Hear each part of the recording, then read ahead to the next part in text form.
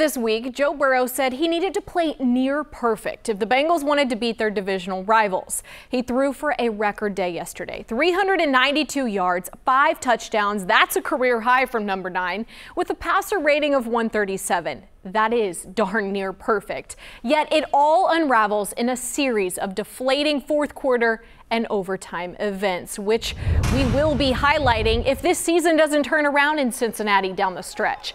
3 different 10-point leads in the second half, and the Bengals couldn't put this thing on ice. Outside of Lamar Jackson dropping a snap, the Bengals defense had nothing to show for after halftime. Bengals defense allowed 520 yards of total offense from Baltimore. It's a glaring weakness through 5 weeks.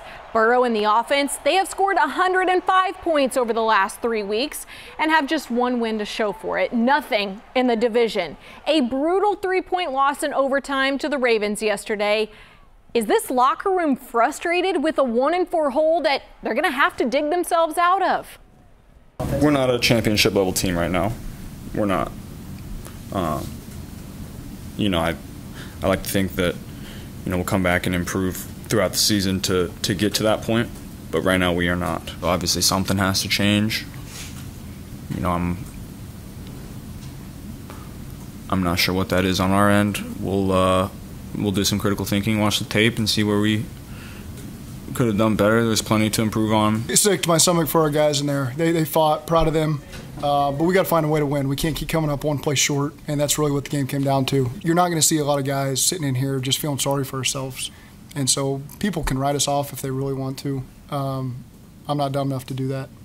A powerful post-game message there from head coach Zach Taylor, who is taking heat for the conservative play calling it in overtime yesterday. That's fair, but the reality is this Bengals defense, it's a real problem, and they've suffered another major injury. Cornerback Dax Hill left in the first quarter with a knee injury, and post-game, Coach Taylor saying if it is a bad injury, it's heartbreaking for Hill.